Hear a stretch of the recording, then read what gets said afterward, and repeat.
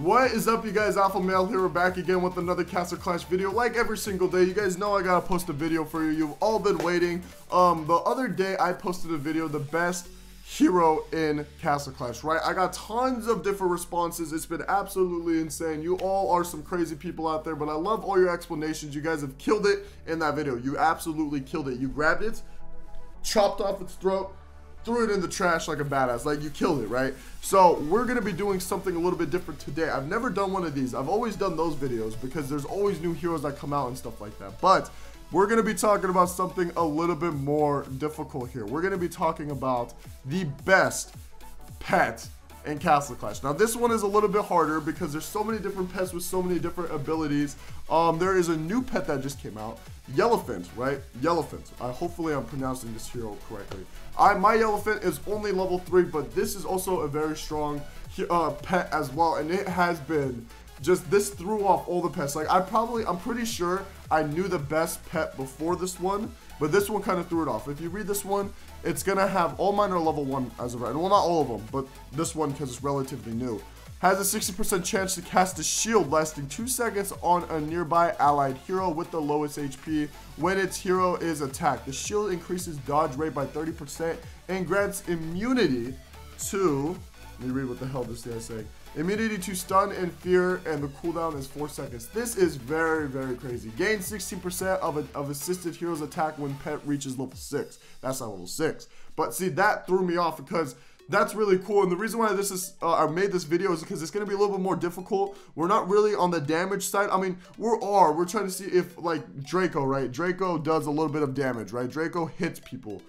Draco has a 40% chance to deal 220% pet attack damage to a random nearby enemy hero and targets around it when the hero is attacked. Also reduces energy of target heroes by 10, and the cooldown is going to be 4.5 seconds. Like, this threw me off because that's very good as well. I mean, there's so many different pets with so many different abilities. I mean, you got even a mini Angie over here that's going to be doing work for you. Reduces damage taken by allied heroes with the lowest HP by 40%, 4 seconds. Also recovers its HP by 240% pet attack, and the cooldown is 6 seconds on mini Angie. And then you got Little Havoc, right? You got Little Havoc over here. Has a 60% chance to deal 200% pet attack damage to nearby enemy heroes with the lowest HP when its hero is attacked.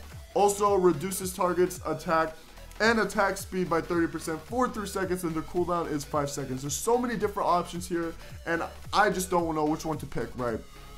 You even got people like this. You got an AVR over here, has a 65% chance to deal 250% pet attack damage to a random nearby enemy hero and silence it for 1 second when a hero is attacked, and the cooldown is 4.8 seconds. So we're going to do something relatively similar with the best hero in Castle Clash video with the best pet in Castle Clash video. What we're going to be able to do is you guys have to go in the comment section below, name one of these heroes, and you got to tell me why. You got to actually tell me why this pet is the best pet in Castle Clash. Now, it's a little difficult because all these pets, they do multiple things at once. It's not, if it's attack, they shield. If it's not shield, they're taking off energy. Like, even some of them do like 2 or 3 of those at a time. It's crazy. So you really got to read the description to see which ones are going to be the best. Like, we even got the Celestin over here, has a 56% chance to deal 320% pet attack damage, 320% to a nearby enemy hero when a hero's attacks. Also removes the target's buff, and the cooldown is 5 seconds. So I mean, there's so many different pets with so many different abilities, so it's very difficult to pick.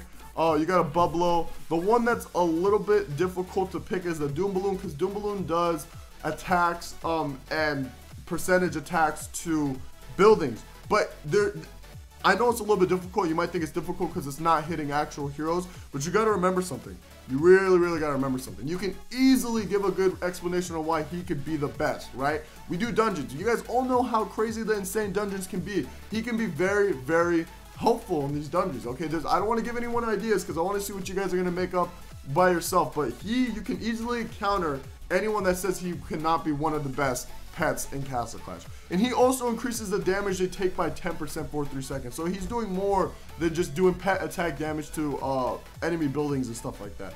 I mean, this guy is a monster as well. So you can't really say, oh, no Doom Balloon, because you really can't say Doom Balloon as well. But yeah, all these different pets, you guys, I'm very, very curious to see what you all say in the comment section below. I personally think, I don't want to say my answer, but I think I have a rough idea on what I personally think the best pet would be in Castle Clash. Other than that, you guys, I'll talk a little bit more about that towards the end of the video. We're going to go ahead and finish up these arena turns. My Valentina, right? My Valentina is a level 147. I've been using her in the arena. I think it was funny the other day when I evolved her, she was a level 80 and I was using her in the arena and we were actually winning. We weren't necessarily losing, so I was happy about that. This guy that I'm going up against right now is very, very strong. His Ares is in the back, but he has a, that was a Lady Leo. Okay, he has a Lady Leo, and this guy completely destroyed my asshole with no remorse. You know what remorse is? You know, it's like kind of when you kind of know you did something bad, so you kind of feel a little bit bad, right? I'm hoping that's the definition of remorse. I'm assuming it is. I mean, it sounds correct. It's a little early in the morning right now, so I really know. But that's really the main reason of it, right? Remorse is when you did something and you kind of, the remorse, you feel a little bit bad. That guy and that guy that right now that I just fought had no remorse. They touched my asshole and they destroyed it, and they did not have any bad feeling. They're like, you know, they didn't think in their mind, what would happen if I did this to Alpha Male? Would he feel bad? I mean, I don't know, because, you know, I'm just touching his ass, this and that. But that's what they did. No remorse, and they just went full-fledged, just strong, just going for it. So, yeah, that's what happened. And this guy's about to do the same thing, isn't he? He is about to do the same thing. He is about to do he did the same thing. Yep, and he did it with no lube this time. That guy, the fuck was that?